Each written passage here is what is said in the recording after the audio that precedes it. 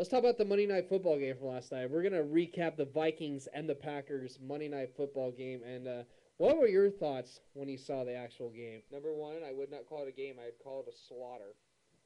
All right, so tell us why you would say it was the 45-7 victory for the Packers with Aaron Rodgers, of course, one of the best quarterbacks in this league right now, throwing 4 touchdowns. That's right, 4 touchdowns for a 250 yards. So it wasn't that much. No, but you just put the nail in the coffin, Kyle, because the fact is, when you get a score that big and you dominate that hard, that's not a game. That's basically gladiators going up against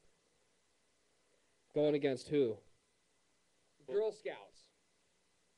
I would have put it someone else, but whatever. But still, it's crazy because I'd say more like little children. Girl Scouts. I'm actually more like a flag football team. Let's be a better example. Well, Minnesota just couldn't perform at all. Green Bay was stopping them. So much for Christian Ponder. now, but here's a wonder.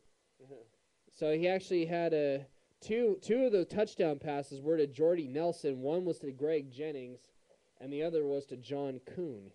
Now, how about that interception play where they came out, did a kind of a sneak, passed it back, and then threw it, and it was still intercepted.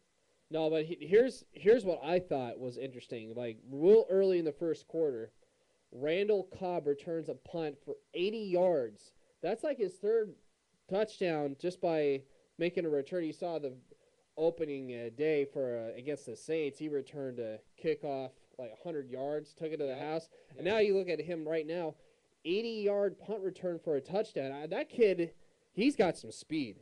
Randall Cobb. Yeah, like matter of fact, he was moving so fast I actually had to get fire hoses out because he was lighting the field on fire. He was just going crazy. And then Matt Flynn came in and rushed to the right for a 3-yard gain for a touchdown. So yeah, I just want to know about that. What did you think about that interception though? And then just taking it back. But I still can't get over that guy who you said he made 4 touchdowns by himself. Though. Yeah, Aaron Rodgers, the best QB in the league right now, my friend. Yeah, with a player Take like that, Tom Brady. Ha ha ha. With a player like that can get them that many points, that many touchdowns, I don't see how they're going to actually have any problems through the rest of the season. And 9-0 right now. Exactly. So and guess what? They're a contender for the Super Bowl. But here's the question though: can the Niners contend with them? Oh, that's good. See, that right there is going to be a big thing because when you got a team like the Niners and you got a team like the Packers, you do know that's a rivalry.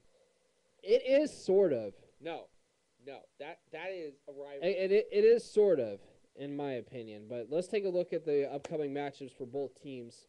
We have Tampa Bay playing against Green Bay at home. And we'll get our picks for that on tomorrow's show. Yep. And we have Minnesota. Let's see. And Minnesota Vikings will be at home against the Oakland Raiders. And that's going to be a slaughter fest. Well, I wouldn't speak too soon there, buddy. Oh, look. Oakland's ranked number 1 in our division. Look how we beat the Chargers last week. You cannot tell us we're not a phenomenal team. And did you do the same for the Kansas City Chiefs? We're not going to go there. Exactly. There you go. That's why you can always expect the unexpected. But I'm not picking against them. I'm just saying you guys let your guard down, and then just like that, you can get blown out easily. That's no joke. Yep, and we also have of course, Cowboy has no comment to that. Go figure. Well, no, it's just a simple fact. I understand what you're saying, but you have to look at the simple fact is the way that Minnesota's been playing lately. They're not at the caliber like they should be. I will tell you, the glory day. You know when the glory days were for Minnesota? Yes, I know. You said this over 500 times. It was in the 70s. That was their glory days. Wow, that was that long ago. That's a long time ago. Because that was a long time ago. Because that was the age of the Purple People Eaters. I'm sorry, you lost me on the Purple. The Purple People Eaters, they were a group of defenders that were just phenomenal throughout Minnesota's reign. But once again, the fearsome foursome was better.